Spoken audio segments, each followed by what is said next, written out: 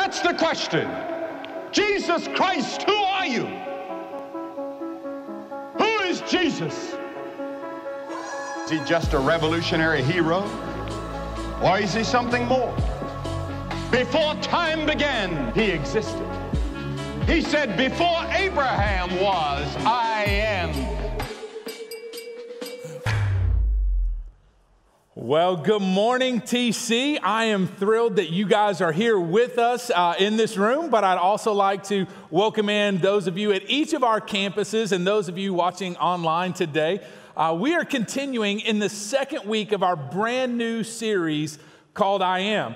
As many as you can tell, I am not Alex. My name is Clint, and I am the next generation pastor here at TC. And to know what I do, I have the awesome, incredible job of working with what I believe is the most incredible next-gen staff at every one of our campuses. I'm telling you, I know this to be true. That we have the very best staff working with our preschoolers, with our elementary students, with our junior high, with our high school, and even our special needs students. For me, of 15 years of doing this, it is absolutely mind-blowing to walk and to serve with some of the most incredible staff because of the way they love Jesus, the way they walk beside your family. I know that many of you at all of our campuses, at Jinx, at South Tulsa, Midtown, downtown Owasso, even here at Battle Creek, you see the way this team equips volunteers and puts Jesus in front of these kids. And it's just awesome for me to get to be here today. I want to start off by thanking Pastor Alex for just giving me the opportunity to take on week 2. But I need to go ahead and bring everybody in on this thing. I believe what we are covering today could possibly be one of the most impactful things that you hear, because I believe that it is a word straight from the throne of heaven to you today. I want to encourage you to really dial into God's word and hear what God is speaking to each of us. Last week, Alex opened up this series really looking at the moment where Moses got to the burning bush and God revealed himself in a powerful way. It was the idea where God took Moses, a man full of questions about his own identity. This was a guy who struggled with having no peers at his age because they were sought out and killed. He was one of the first mentions of adoption in Scripture, where he was given up by his mom and taken into Pharaoh's house. He struggled with who he was growing up in a different house with a different language with a different people. And as he grew and struggled, he made mistakes and choices and then ended up running away completely. And this man came with all of his flaws, all of his insecurities, to a moment where God said, I want to do something with you. He came to a point that God was drawing him in. And here's the amazing thing about God. God saw a purpose for Moses' life. God saw through and beyond his past, his insecurities, the things that he didn't bring to the table. And he declared to Moses over and over again, I want to use you. And church, let me just say this up front. I believe that God has that same message for each one of us today. God wants to do something with your life. Well, Pastor spent time really unpacking this entire interaction in Exodus chapter 3. And what I love about it is Moses kind of fumbled through this whole idea. He kept laying out every reason why God shouldn't use him. He went through his feelings of not being ready, not qualified, or even worthy to be used. But God continued to say, I have a purpose that's greater than your insufficiency. Now, the interesting thing is that we have that same flaw. We come to church this morning, we're watching online, we're at one of our campuses, and we're going, man, I don't think this is for me. And we discount ourselves, and we ourselves come in with our baggage, with our past, and you go, Clint, if you only knew who I was or what I've done, you wouldn't even realize the car ride this morning. I mean, I'm unequipped, I'm insufficient, and listen, I'm not Moses. Do you understand? He's Moses. A lot of this book is written about his life. I'll never be that guy. But Moses brought that same insecurity. And when his excuses ran out, and he laid everything before God, and God said, I still want to do something, he went and he said, you know what? I'm going to answer you this one question when he said, who would I say sent me? And Moses hears God answer with his identity. He answers with his name, Yahweh, or I am. That's strange, don't you think? When we come to God and he says, I want to use you, and you say, God, I can't. I'm not ready. I don't know enough. Surely there's someone better than me. And God answers with his own identity, I am. God took in that moment, that man, maybe he's taking this moment today with you, and he's pulling the focus off of Moses, off of us, and he puts it on himself. And what I love about Scripture, what I love about the Bible, is when you walk through the Old Testament from Exodus chapter 3 and then you get to the Gospels, you see Jesus, the Son of God, the Holy One of God, come down, and he begins to mirror the same language that God used with Moses. In the Gospel of John, we see 7 times him say, I am ... He uses that same I am that God gave to Moses to those listening to him. And last week, Pastor Alex took one of those statements, I am the bread of life. And Pastor began to peel off the layers of what bread is. And we talked about bread, right? Like that there is something that changes a meal with good, hot bread, right? It just makes everything better. You put the honey, the jam, the butter, whatever it is, that bread is something that you desire. And in those days, it was a staple. And he made 3 points, and he says, you need to understand that the bread of life, when Jesus says, I am the bread of life, that was an offer of salvation. Because bread saves us. The bread of life saves our souls. He also went on and said, the bread of life sustains us. It helps us make it through. And then it satisfies us. And I remember last week, one of my favorite things that we do as a church happens. At every campus, we got together and we celebrated communion. We took the Lord's Supper, right? We took that juice and we took the bread. And in that moment, we began to remember everything that Jesus did for us. His sacrifice, his love. That moment is brought to our mind when we went from death to life. No simple thing, right? That it reminds us of his love and sacrifice when we take the Lord's Supper. So to say that I am excited about what we're going to cover today is an understatement, y'all. If I get to sweating, it's okay. I'm just excited because I believe God wants to do something in our church. I believe God wants to do something in our city and in our world. And in John, there are 7 times where Jesus says, I am. The one we're going to look at today is found in John chapter 15. So if you've got your Bibles, I want to invite you to turn to John chapter 15 so you can walk along with us where Jesus states, I am the true vine. Jesus says, I am the true vine. Now, as I began to study this was a little hard for me, all right? I'm thinking about the vine and that stuff. I grew up in the city. I had no reason at all to ever grow anything other than weeds in our backyard. I didn't have anything to go, we would kill the flowers or the trees or whatever. When I think about growing stuff, I have an uncanny ability to murder any plant. It doesn't matter if it's big, small, water resistant, a cactus, it's going to die under my care. And so I started thinking about this. Well, what is he trying to say? And the whole passage really became about the idea to convey to those that were listening is that he is the true vine. And this passage creates a strong understanding of you must be connected to Jesus. It's vital. It's important. And I think in my world, if it's not a vine, what are some of the things that need to be connected? I think, first of all, to Wi-Fi. Anywhere you go, you're trying to connect to the Wi-Fi. And you see the sign when you walk in and it says free Wi-Fi. And you're like, yes, they don't password and protect, right? Like you can get on the Wi-Fi. You can keep knowing what's going on. Or maybe you want to connect to social media. You want to find out where people are going for spring break or where they're going for vacation or how the family is or what's going on. You want to see and be a part of people's life being connected to their social media. Or maybe you go a little old school and you just want to connect with people. It doesn't matter where you are, if you're at school or if you're at work or you're in the neighborhood, you just want to connect, right? Everybody wants to be a part of something. I was reading an article the other day about Oklahoma's second Heisman Trophy winner in a row, Kyler Murray.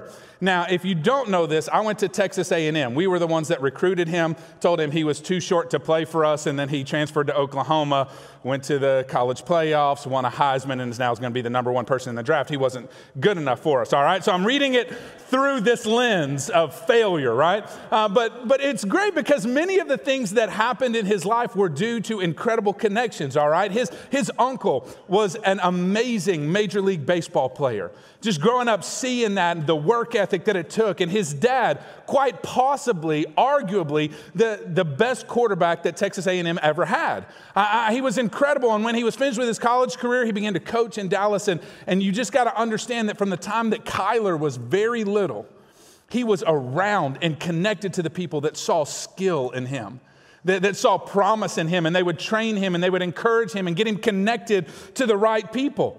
And through the years, as he progressed in his skill and his connections and goes 42-0 in high school, 3 state titles, and then goes on to a minor setback at Texas A&M, and then on to Oklahoma, and then he wins a Heisman Trophy, and now may have his name called as the number 1 overall football draft pick. It's just incredible. But it came back to a lot of not only just his skill, but his connections to the right people, the right place, and all those things. And you may say this morning, Clint, look, I'm no Kyler Murray, just like I'm no Moses. Like, what are you getting at this connection deal? Well, let's drop it back down to a Clint example, right? One of the ways that I try to connect constantly is in my car, right?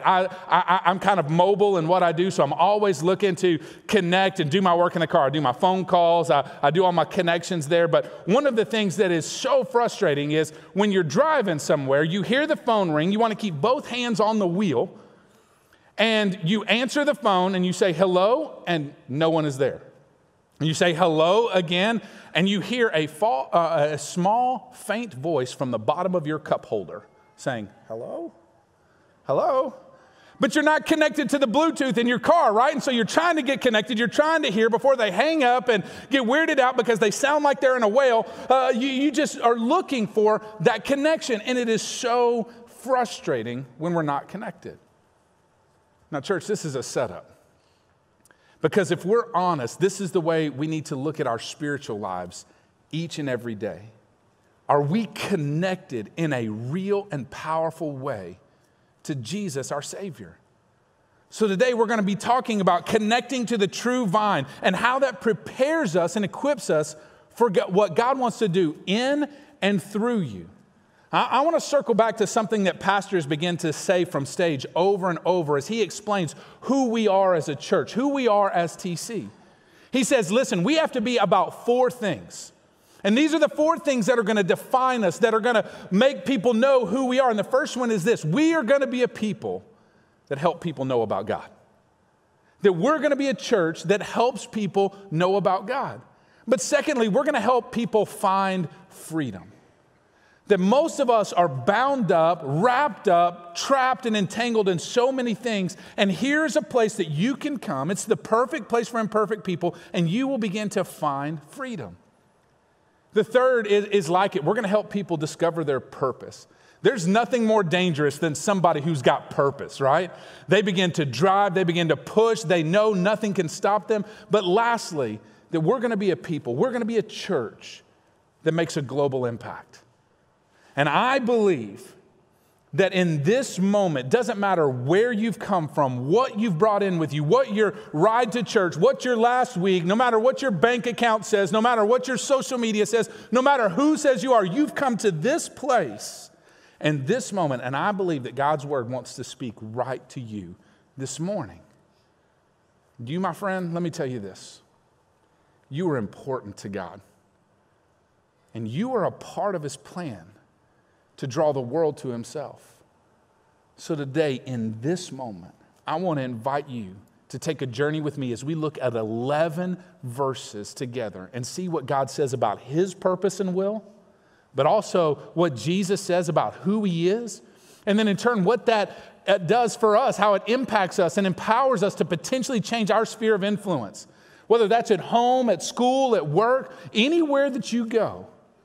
that God can begin to direct your life out of this moment. So let's go together to John chapter 15, verses 1 through 11. We're going to go through it, and then we're going to start to tear that apart and ask God to speak to us in a very real way. John 15, verse 1 says this: I am the true grapevine, and my Father is the gardener. Now he cuts off every branch of mine that doesn't produce fruit, and he prunes the branches that do not bear fruit, so they will produce even more. Now you've already been pruned and purified by the message that I have given you. Remain in me, and I will remain in you. For a branch cannot bear fruit if it is severed from the vine, and you cannot be fruitful unless you remain in me. Yes, I am the vine, and you are the branches. Those who remain in me and I in them will produce much fruit. For apart from me, you can do nothing. Anyone who does not remain in me is thrown away like a useless branch and withers. Such branches are gathered together into a pile to be burned. But if you remain in me and my words remain in you, you may ask for anything you want, and it will be given to you. When you produce much fruit, you are my true disciples. This brings great glory to my Father. I have loved you even as the Father has loved me. Remain in my love. Now, when you obey my commandments, you remain in my love, just as I obey my Father's commandments and remain in his love. I have told you these things so that you will be filled with my joy. Yes, your joy will overflow. Now, church, this may be a very familiar passage to you. Some of you, it may be the first time you've ever heard it, but I want to show you that there is such power packed in these verses with great information that leads us to this journey where we grasp greater who Jesus is and how that intersects with our lives starting today. You need to understand this, that God desires to use us and that we bring him glory, and ultimately our joy is made complete by being connected to the vine. Now, you've heard our pastor say this several times, that we must give God all the glory, and he in turn gives us all the joy. Now, that comes from the idea of knowing this: God has moved incredibly the last year in TC, has he not? We have seen so many people move from death to life. We have seen salvation after salvation after salvation. We have celebrated baptism after baptism after baptism. We have seen marriages put back together. We have seen families created. We have seen adoption and all of these things become a part of what we do. And God is moving. And we would never say it was us.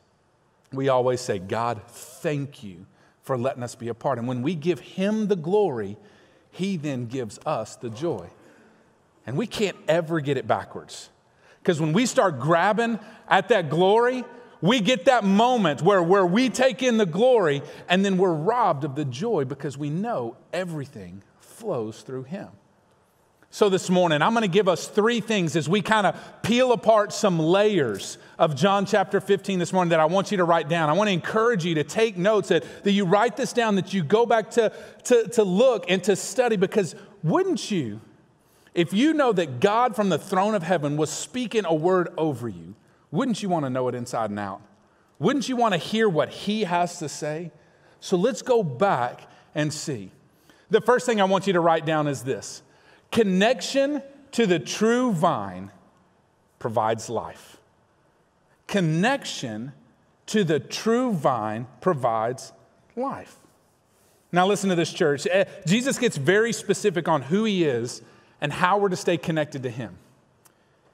In John 15, verse 4, he says this: remain in me, and I will remain in you.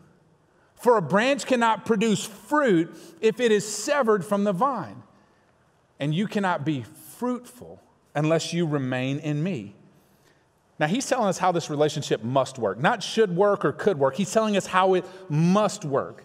That word remain at the beginning, where he says remain in me, that word remain, some of you have translations that say abide or stay, right? It's all the same Greek word. That Greek word is meno, M-E-N-O, meno, all right? Which means this: there is a profound, There is an intimate, there is an enduring relationship that remain is so closely connected. And in the Greek, it's not a suggestion, it's actually a command, an imperative in the original language. The Son of God is commanding the believer to abide, commanding the believer to remain, commanding the believer to stay and to endure with a profound connection.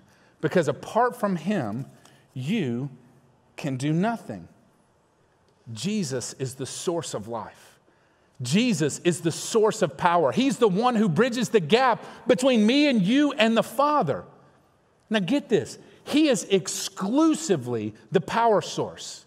When he says, I am the true vine. Now there's this verse in Acts chapter 17, verse 28. It's so great. It almost does a physical reaction when I think about it. And he says this, for in him we live and move and exist. In him we live and move and exist. Connection to the true vine provides life. Jesus is the one and only way to the Father, and he invites you to come. Now, there's just something right about being connected to Jesus. I mean, being connected to Jesus, there's just something powerful about it. I think about this as it rolls into my role as a dad. I have 2 kids. I have a boy and a girl, and I have to think about this. There are different ways to connect to both of them. I mean, I don't know if you guys realize this or not, but raising a girl and raising a boy are totally different things. Can I get an amen anywhere? I'm telling you, it has been one of the most challenging things in my life to see how different they are. My daughter just turned 10, and so for me, I'm having this crazy revelation that I have had her in my home longer than I will have her before she moves out and goes to college. And so in my mind, I've started taking these moments going, how can I capture the moments that I have? How do I take advantage of what is already there? And so one of the things that I've done with my daughter that I never thought I would do, but I'm actually kind of excited about is I learned how to do her hair. And I got to be honest, I'm not half bad, all right? I mean, I wanted to be one of those dads who could brush her hair, that could braid, that could do all the different things because I knew in those few moments I could talk with her. Now, my daughter was super patient with me, all right, as I tugged on that brush and snapped her head back as I got caught in, the curls and things like that. And she let me send her to school with this amazingly jacked up hairdo over and over again. I mean, her hair is beautiful. It's golden blonde and curly, and it just flows. And I'm telling you, it's one of the most beautiful sights in the world. My daughter's hair is gorgeous. It blows me away because mine is running away from my face, all right? But I look at her hair and I think how pretty it is. It's impressive until I head to her sink. And then I look at her sink and there is dirt from I don't know where. There are smudges and daubs of toothpaste. And all of a sudden you realize that smell that's coming from the bathroom is a clogged sink that the water doesn't run through. So as I go up there, I get my tool and I begin to fish down through there and I pull out this. It's awful. It's tangled. It's dripping. It's gross. It smells. And isn't this the hair we were just talking about that is so beautiful? But somehow it's now changed and it is no longer beautiful. And the reason that this is now so awful is because it's disconnected.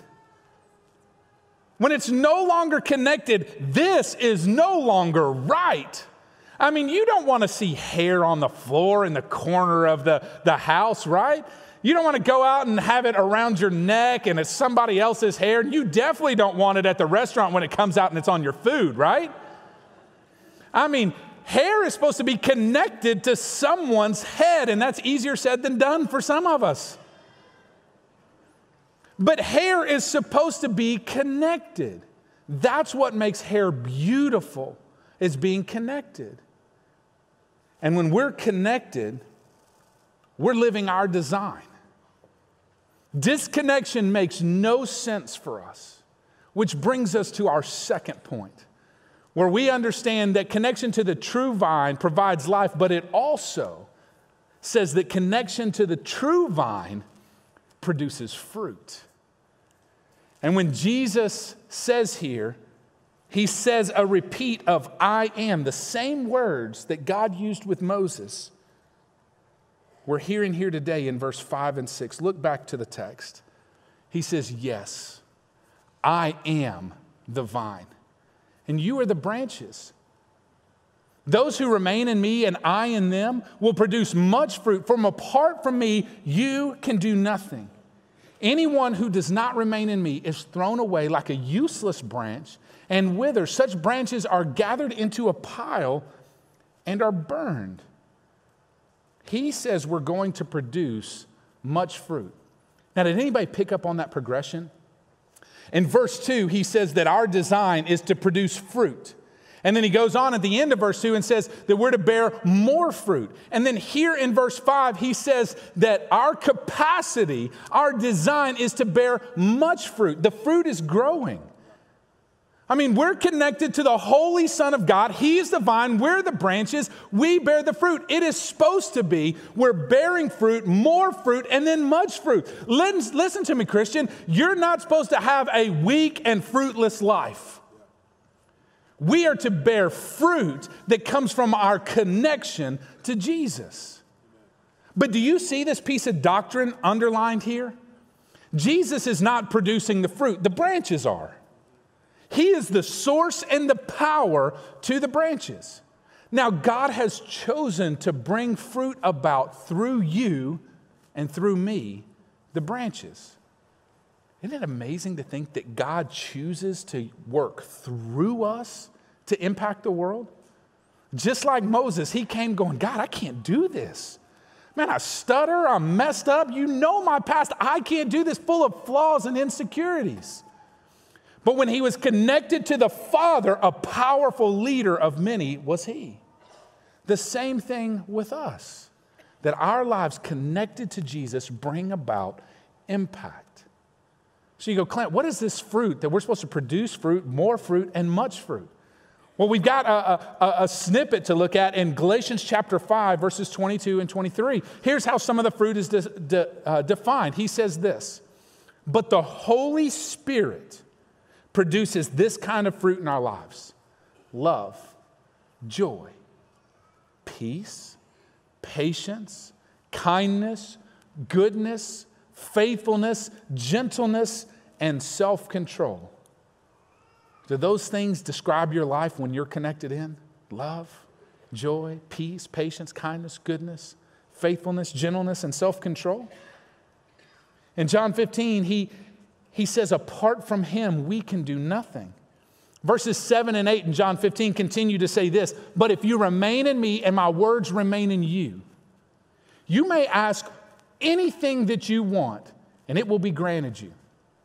When you produce much fruit, you are my true disciples, and this brings great glory to my Father. Now, I want to back up a verse and handle what God shares about his words remaining in you.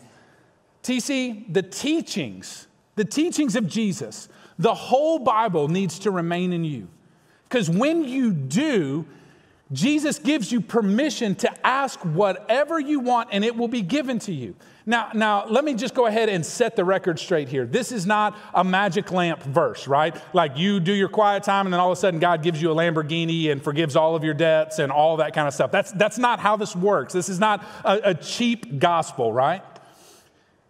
But there is a directive to let Scripture pour over your life, to shape you, to refine you, to lead you, to conform you to the image of Jesus and the will of God. John writes in 1 John chapter 5, verses 14 through 15, and we are confident that he hears us whenever we ask for anything that pleases him. And since we know he hears us when we make our requests, we also know that he will give us what we ask for. Church, when you sit under the counsel of God's word, and daily, I mean every day, you're committed to reading God's word, to studying it, to go beyond and peeling off layers of it. You're memorizing, you're putting in your mind, you're putting in your heart. You're applying God's word faithfully to every asset and every existing point of your life. Faithfully says you will be connected and conformed to his will. And this opens the door for you to pray his will, and then he answers. Church, this brings glory to God. Now, I did student ministry for about 14 years. And one of my chief roles was to encourage and train our adult volunteers. And one of the things that I constantly gave them as a tool was to pray for their students by name. And they'd go, well, I kind of pray for them as a group and, that kind of deal. But I kept pressing on it. Because as I would reflect in my own life, I would know in my prayer life, there were times where I would get down on my knees and I would do business with God. Because Hebrews chapter 4 says that we're invited into his throne room, and it's there that we find mercy and grace and help in our time of need. And I would get there and I began to pray for my wife. I began to pray for relationships for her. I would begin to pray for friendships and a love for God and for his word and for ministry and for favor. God, I would just pray over her and I'd lift her up and say, God, would you do something, knowing that the things I'm praying for her, he was wanting to answer. And then I would take my daughter and I began to pray for her in years. I would just pray, God, save her. God, would you just let her come to know you, the one true God? And we saw him answer that prayer because 2 Peter 3 says, I wish that all men, that none would perish, but all come to repentance. And I would pray for her, and I pray for her future spouse. I pray for that man that he would be set apart, that he would be holy, that he would be the man of God that God called him to be, to walk with her. And I pray for her relationships at school and favor and ministry. Then I'd get on my knees and I'd pray for my son. Lord, help this little joker. Do something. I don't even know what to pray. And then I would stand up from this prayer and I would go, who else prays for my family the way that I do? And a sobering reality came. Probably nobody else. And that our youth leaders, our next gen leaders, I would say there may be no one who has ever prayed for that kid by name. They may have prayed for him in general, but they've got no one running them to the throne of heaven, God, saying, God, do a work. God, do something in this little life. Do something in this teenager. Break the bond of sin. Help them walk through this terrible thing that their family's going through. And going, it is so important that we pray. But our lives are conformed around the image of Christ and his word. And we say, God, when we pray these things, we know he answers. How powerful a tool is that for volunteers? Am I right? I'm going to get to preaching here in a second, all right? Because I believe that we've been sold this cheap thing to say, hey, you do what's right, God will give you what you want. Hey, when you set your life under submission of the cross, God begins to change you and he begins to move through you to produce much fruit. Which brings us to our third and final point. We know that connection to the true vine provides life. Connection to the true vine produces fruit. But thirdly, connection to the true vine promises joy. It promises joy. I don't know, but I bet there could be some people at one of our campuses or in this room here today that you could use some more joy. Am I right? I mean, true joy. If we're honest, life's been so tough recently, we don't even know what joy feels like anymore. So what do? We chase happiness. We chase anything that'll make us feel better, right? But I can promise you, church, the only place that true abiding joy is found is in the true vine of Jesus. Let's look at verses 9 through 11. Jesus says, I have loved you even as the Father has loved me. Whew. Jesus says, I've loved you the way the Father has loved me. That's intense. He goes on and says, remain in my love. When you obey my commandments, you remain in my love, just as I obey my Father's commandments and remain in his love. I have told you these things so that you will be filled with my joy. Yes, your joy will overflow. And that's the bottom line, isn't it? That our connection to Jesus, it definitely provides life. It most certainly produces fruit.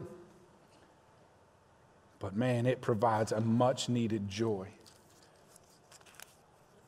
Now, I need to tell you something.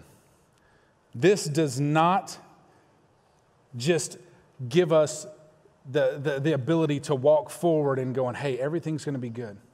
Because you got to understand there's two sides to this coin. In John chapter 10, verse 10, we see something very clear. It says this, that the thief, the enemy of your soul, the one who wants to take you out, the thief's purpose is to steal, kill, and destroy. Anybody feel like that guy's been a neighbor to you recently? To steal, kill, and destroy. But my purpose is to give them a rich and satisfying life. Jesus ultimately provides you with abiding, remaining, staying, relational joy. Now listen, that does not mean everything in your life is going to go right. That doesn't even mean things are going to get easier. That is a cheap interpretation of this verse. Walking with Christ is not for the faint of heart. It is tough, hard, lonely, narrow road. But on that road, there is inexplicable joy that comes from knowing the Savior of my soul. Amen? The King of heaven, the God of the universe, there is life-changing joy in connection to Him. Verse 10 says, when you obey my commandments, you remain in my love, just as I obey my Father's commandments and remain in His love. Now, church, if we're honest,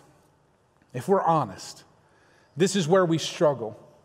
When the pressure and anxiety of this life just cuts us at the knees, we're quick to abandon the vine and go search for fulfillment elsewhere, are we not? Jesus says, remain, remember? Stay, abide. It's a command in my love. Remain in my words, obey my commands. John 14:15 says this, if you love me, obey my commands. Jesus says, if you love me, you'll obey my commands. It's one of the most simple ideas, but something we constantly struggle with. Think about this. If Jesus is who He says He is, if Jesus is the high King of heaven, the perfect sacrifice, the lamb, the lion, He is who He says He is, doesn't He deserve everything that we have? And when we obey, there's a switch that's flipped in our life that changes our perception on everything. 1 John 5:2-3 says this, now we know we love God's children if we love God, watch this, and obey His commandments. Loving God means keeping His commandments, and His commandments are not burdensome. You want to check your fruit this morning? Are the commandments and obedience to God burdensome in your life? I think at times it is. But taking that burden off comes from having a deeply rooted connection to Jesus as the vine. The temptations of this world, the lures of the enemy, the schemes of the devil, they're all trying to convince you that the things of God are wearisome, that they're heavy, that they're burdensome, and you don't need them. Just live your life now. It's going to be one of those things where just go get them. Worry about obedience later. But there is fruit when we obey. It shows the world that we're His. TC, can I just speak something over you right now? I believe that we're at a point as a church where God is calling us to something more. Something beyond normal, beyond average. Our God does not do average. We're coming to the point of sweeping revival, and we can either be a part or not because we know God wants to move and draw all people to Himself. I vote that we jump in. I say, God, do something wild, do something that has to be written in the history books because your Spirit fell in a powerful way. But understand, the vine has branches that produces fruit, and He works through us. So my question must be, to end our time together, how's your connection to the true vine? How is your connection to the true vine? Where are you today, really? Because I bet most of us would admit, just like Moses, we come into a service like today, knowing that we don't measure up, knowing that we desperately need a deeper connection to our Savior, to abide in the true vine. This is what you need to know. When Jesus answers and says, I am, church, it's enough. Because He is God and He wants to move. God invites us in close. And when we understand when He moves revival on our town, on our state, on our nation, on our world, when He does what only He can do, He gets the glory and we get the joy. We get to bear fruit to His glory. So what I want to do is, I started out earlier. I said, what if God wants to bring you like Moses to a burning bush this morning? And He wants to talk to you. He has given you this moment to get alone with Him, to look inside, to evaluate where we are today. So in this moment, I want to ask you just to do something very simple. I'm going to ask you just to bow your heads in this moment. And I want you to listen to the sound of my voice that asks this question. In all reality, has the true vine become your source of life? Because I want to tell you, there's a difference in knowing about God and knowing God. What we know about God is this, that He is perfect, holy, awesome, and powerful. And we are not. That in our rebellion, we have chosen against God. Thoughts that we've let become actions. Anger and bitterness that we've harbored. We've stolen, we've lied, we've had all of these sins, and what happens is there is a declaration that says all of these sins must be paid for. Hebrews chapter 9 actually says, without the shedding of blood, there is no forgiveness of sin. For every choice that you've made against God, something must shed its blood and die. And understanding the weight and payment of our sin, God offered something new and different. His Son, Jesus, the true vine. And Jesus came into this world, grew up, lived a perfect life, called many to the kingdom, and then one day suffered and bled and died on a cross in your place. And as they took Him from that cross and put Him in a grave, for 3 days, dead and gone. But on that third day, with all power and authority, He broke loose from death and rose from the grave, victorious and powerful. And listen to me, for you today, there is an offer to come near, to lay your old identity down, to lay your past sin and indiscretion down, to lay your mistakes and inferiority and flaws at the foot of the cross. If we would turn from our sin and turn in faith to Him, He will save us. So if that's you this morning, I want you just to pray something quietly in your heart like this. God, You are perfect, and I am not. I have sinned against You, and payment is due for my sin. I want to thank You that Your Son died in my place and shed His blood, His life for mine. And in the best way that I know how, I turn from my sin and I turn to You, God, and say, save me now. You died, You rose again. I want You in my life. The old gone, the new in You. Jesus, save me now. What we know to be true, and in that confession of faith and that belief in your heart that you have been made brand new. might I be the first to say, welcome to the family of God.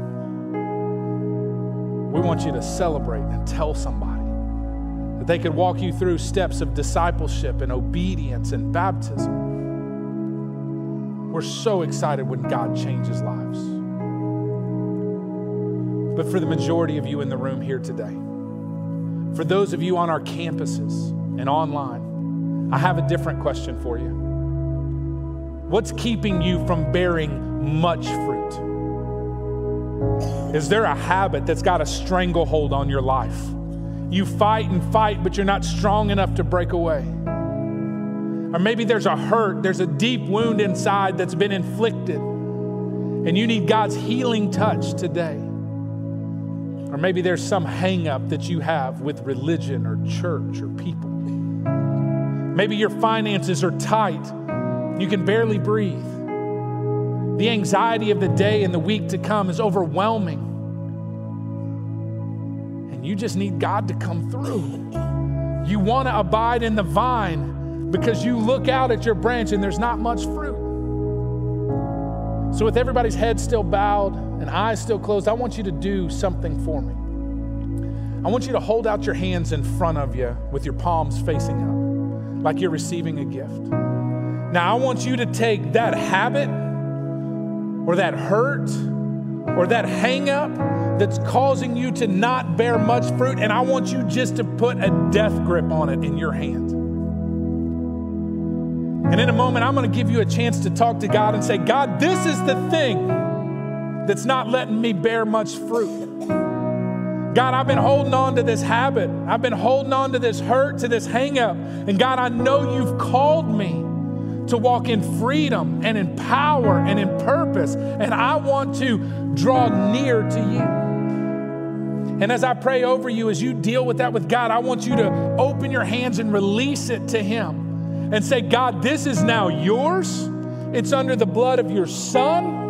And God, I pray for fruit in my life. So as you're holding on, and as I pray over you, I'm going to ask that as you feel ready to lay that at the foot of the cross, that you would release it to him and that you would stand in worship. So let's pray together and ask God to move in a powerful way. Father, we thank you for today. We thank you for a moment under the counsel of your word. God, we thank you for Jesus being the true vine that gives power and life to the branches. God, we pray for fruit in our lives that would impact a watching world, that you would heal brokenness, that you would give victory over entanglement. And God, today, we would trust you like we've never trusted you before. God, would you do a work in us? Would you do a work in our church? Would you do a work in our city, in our state, in our nation, in the world for the glory? We will give you all the glory, and we will thank you for the joy. So, Lord, we lift these things in our hands to you. In the name of Jesus, amen and amen.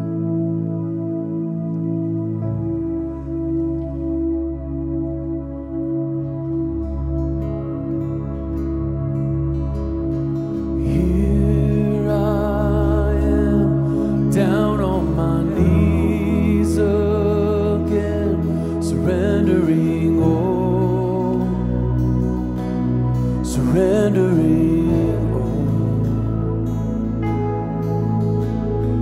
Find me here, Lord, as you draw me near. I'm desperate for you.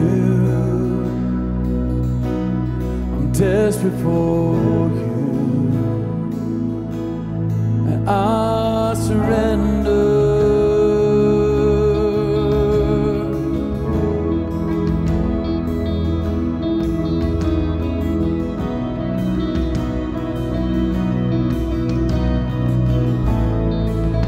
Let's sing this together.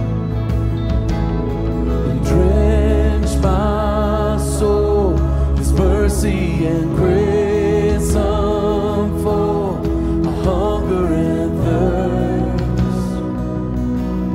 I hunger and thirst.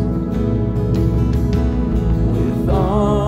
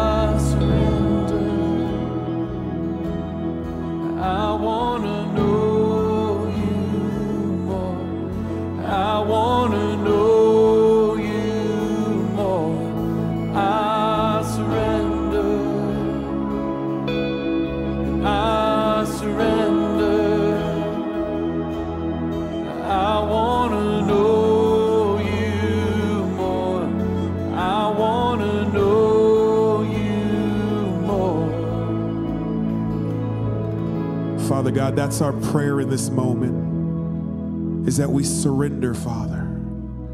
We surrender to you, Lord. And Lord, I pray in this moment, Lord, that as we remain in you, Father God, that you would breathe in us, Father, and that you would have your way in and through us, Father God. Thank you so much for the life change that's taken place in this moment, Father God, for the words you've spoken to your people in this moment. Lord, we seal those things, and we just say that would those things be seeds that go down deep, take roots, and bear fruit. In Jesus' name, amen. Hey, thanks for watching. Remember to click subscribe and turn on your notifications if you haven't already so that you don't miss a single thing. You can also connect with us on Facebook and Instagram and at our website, thechurch.at. Again, thank you so much for watching, and we'll see you next time.